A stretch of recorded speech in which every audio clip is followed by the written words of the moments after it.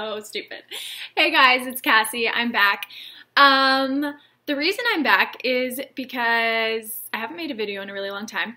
And I honestly wasn't really planning on making any more, but my abstract flower video has like strangely a lot of views. And if anybody knows like how I'm getting those views, is there a link being shared? Is there like, are you just searching abstract flowers? Like, I'm really confused as to why it has so many views. So please let me know in the comments. If that's how you found me, welcome. My name's Cassie. I love to paint. I am by no means a professional painter, as you could probably tell from my videos, but I do love to do it. And so I just want to share what I'm doing with you guys. But so my old abstract flower video is not really how I paint flowers anymore. I have a new style that I've been trying out, and so I just thought I would kind of do an updated version and share it with you guys. So if you want to learn how to paint these flowers, I just hit something, then please keep watching and let's get started.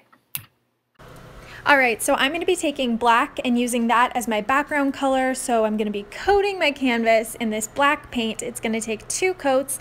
You can use literally any other color you want, anything your heart desires. Again, this is your world. This is your art, so make it something you like. Okay, so once that's dried, I'm just showing you that I'm going to be taking 3 different green colors. I had to slow this down because it actually goes by super fast, but I'm going to be adding them all to the same place inside my palette. Sorry, it's so dirty. And then I'm going to be taking a spatula kind of tool and just putting it in all the colors and swiping it out to kind of form like a loose leaf shape. I just like the mix of colors in here. You can add more dark to the bottoms of the leaves or more light to the top. In a second, you'll see that I'm going to take a white with a hint of blue color, and I'm going to be using that just to add a little highlight to my leaves. So yeah, just anywhere I think that there's supposed to be greenery, I'm not filling it in completely. I like the spaces where the spatula doesn't really get to naturally. So I like to just kind of leave those. I want it to be messy. I want it to be as abstract as I can make it. And again, this is what I was talking about. I'm just adding some highlights in here and having a grand old time, adding them wherever my heart desires.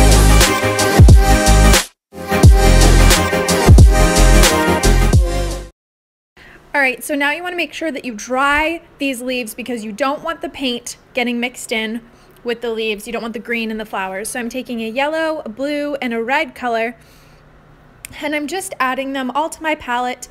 They're not touching, but I'm going to be using this mustard yellow color as the base for my flowers. You'll see that I take the spatula and I'm just creating kind of very loose circles slash, what's that shape? Pentagon? I don't know. Anyways, so I'm just creating these loose shapes. They're not completely filled. I like to have spaces in them. Again, this is a messy, freestyle kind of abstract look. So I'm going to be doing all the same flowers. You can add in different kinds if you want. Experiment with using the spatula. Just make it whatever your heart desires. Wow, I say that a lot. Okay. So yeah, I'm just adding flowers wherever I feel like there should be flowers. They're all going to be this mustard yellow color. And yeah.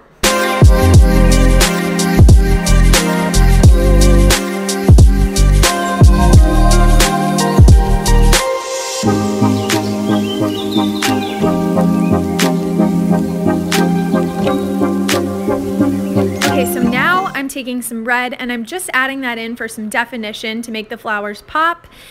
The red is kind of the darker color here, so I'll go back in with some yellow and just make sure that it's kind of blended together, not fully, but just to add some dimension to the flowers. Just following that kind of circle, adding some red in where there isn't yellow, just kind of defining the flowers.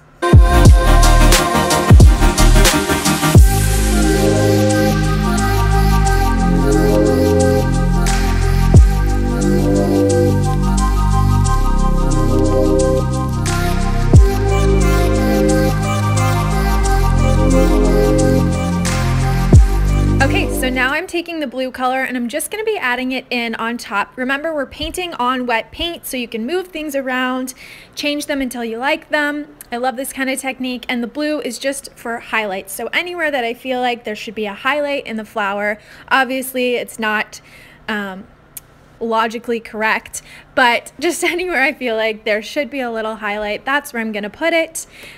So go ahead and highlight to your heart's desire. Okay, I need to figure out a different phrase because this is just getting annoying to me.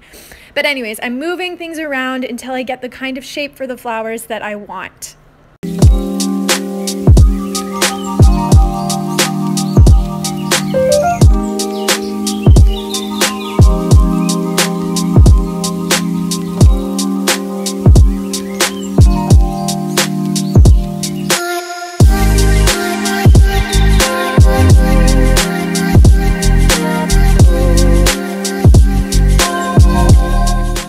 This is the final product. It's super messy, but it's really kind of fun. You can add a whole lot more if you want other colors on top, like in these spaces. But I really like the messy look, and I think it just adds kind of a really fun element. So, and it's super fun to do because you're just like doing whatever you want, basically. So. Okay, so that's how you do those flowers. It's super messy. Just kind of a chaotic scene, but honestly, I really like that look. I think a lot of people do, hopefully. And it's super easy to do. Like, honestly, it probably took me 15 to 20 minutes to do that piece of art. And it's just really fun and really freeing. So even if you just want to do it like as a hobby to relax or whatever, super relaxing, super fun.